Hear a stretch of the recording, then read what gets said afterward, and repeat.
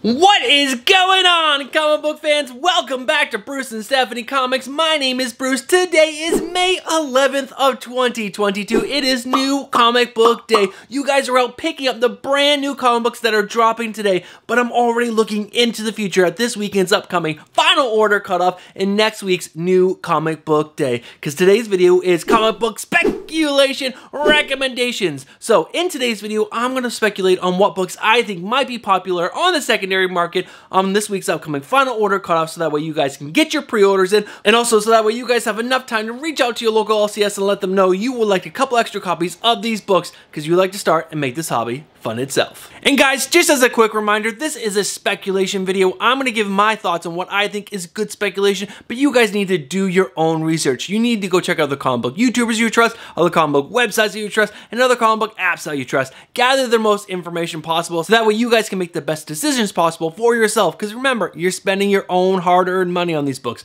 Not my money, your money.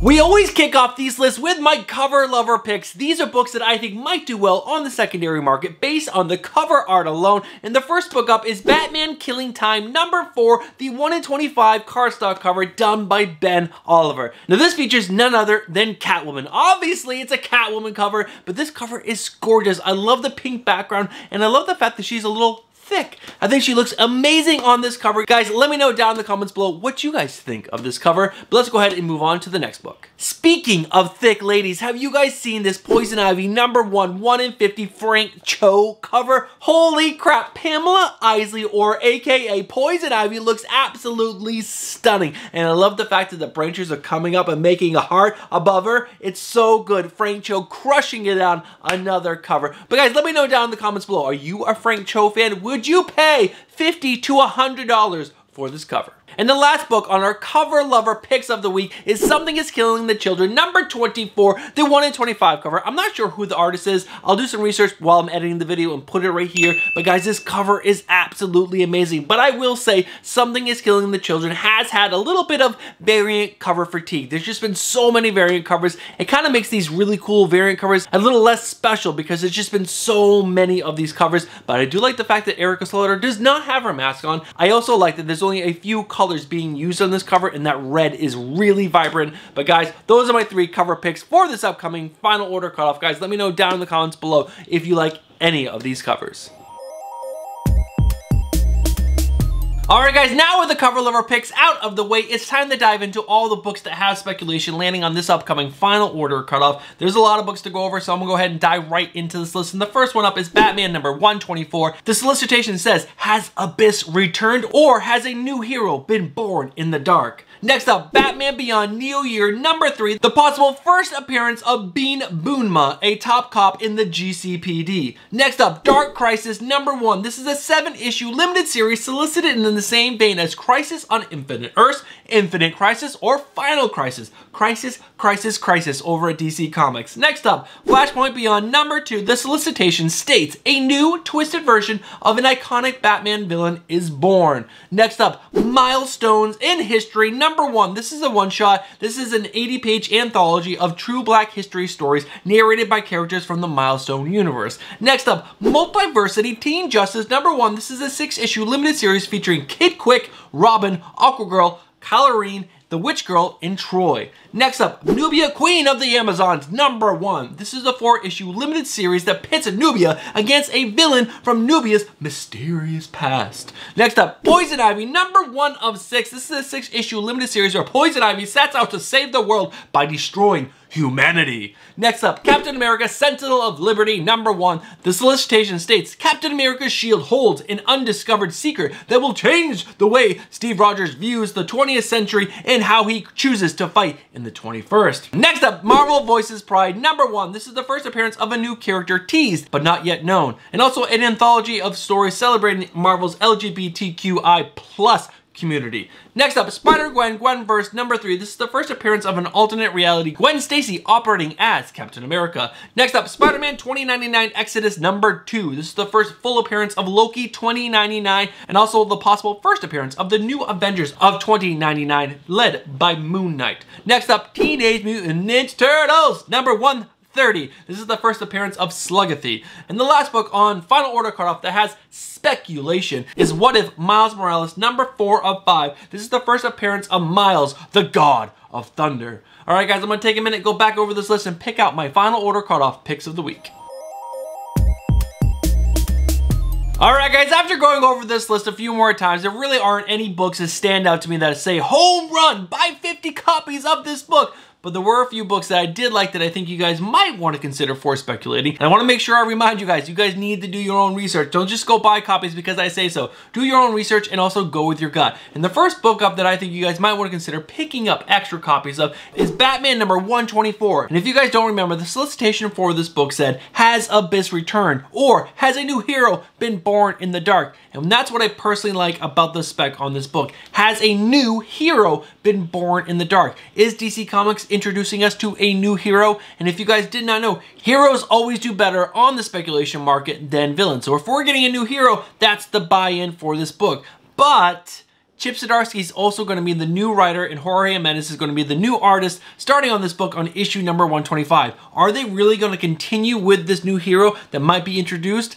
My gut says probably not. I'm sure Chip Zdarsky has some things that he wants to do with Batman that might not include this new character. But guys, we'll have to wait and see. That is everything about speculation. You're going to make a guess, and you might be right or you might be wrong.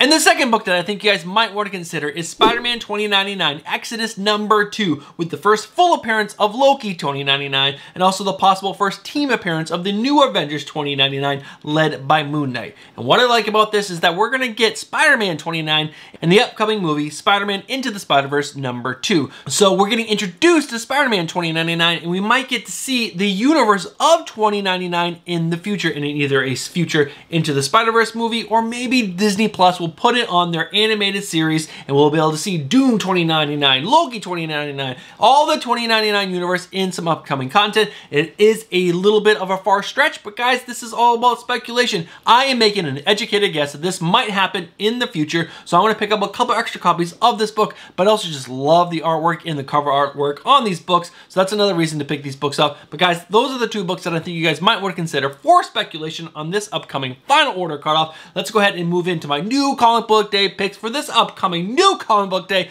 which is May 18th of 2022. Alright guys, we're diving right into this list with our cover lover picks, and I'm going to go ahead and spoil it for you guys. There are no key books on this upcoming new comic day that I personally like. Key Collector app has 14 books as speculation. A lot of them are covers and other random things. But guys, there's no books that I can put my word behind that I think you guys should consider. But there are 4 covers. That's right, 4 covers that I think you guys might want to consider for speculation because the artwork is just so stinking good. So this will hopefully help make this video a little short and sweeter than normal. So let's go ahead and dive into these cover lover picks for this upcoming new comic day, which again is May 18th of 2022. And the first book up is a book that's been delayed for a while, and that is New Mutants number 25, the 1 in 50 art germ variant featuring Madeline Pryor with a goblin. It is just absolutely gorgeous. This is the 1 in 50 trade dress, but there's also a 1 in 100 virgin variant of this cover. It is gorgeous, and that is my first cover lover pick. The second one is Catwoman number 43, the 1 in 25 Sozo Maka cardstock cover featuring Catwoman and Harley Quinn. It is gorgeous. Gorgeous, guys. Sozumaka is crushing the cover game right now. So many of her covers are absolutely gorgeous. I love this Catwoman cover. I don't like some of her previous Catwoman covers, but this one is a smoke show. I love this cover. Guys, consider picking this up for speculation or for your PC. And the next book up is Alice Ever After number 2, the FOC variant reveal cover.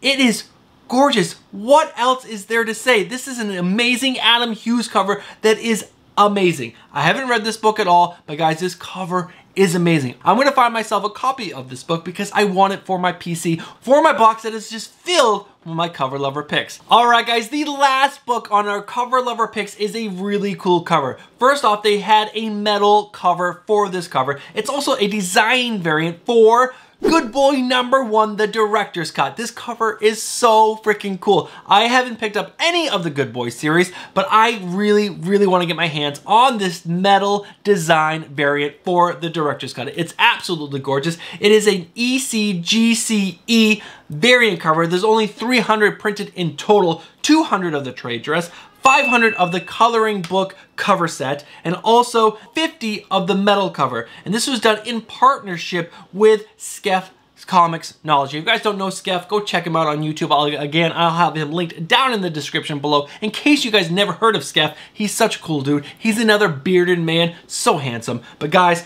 this cover is amazing. I love the fact that I'm ending this video talking about an independent book, an amazing design variant, and the fact that there was a metal variant is just so stinking cool. I also love that it's a very, very small print run on this cover. But guys, that is it for all the speculation for Final Order Caught Up and New Comic Book Day. Let's go ahead and wrap this video up. Thank you guys so much for sticking around to the end of the video. Now this is your moment to shine, guys. Leave a comment down below letting me know what your picks are for both Final Order Cutoff spec, but also the New Comic Book Day spec. Are there any books that I missed that you guys really like for either FOC or New Comic Book Day? Let me know down in the comments below. Lastly, guys, if you guys are not subscribed to the channel, consider subscribing. Hit that bell for notification and smash that like button. There is one more thing.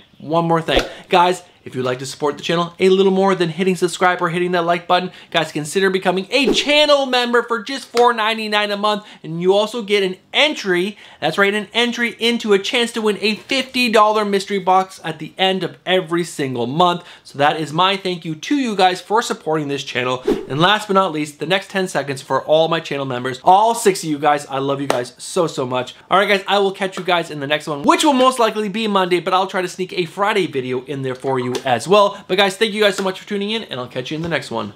Peace.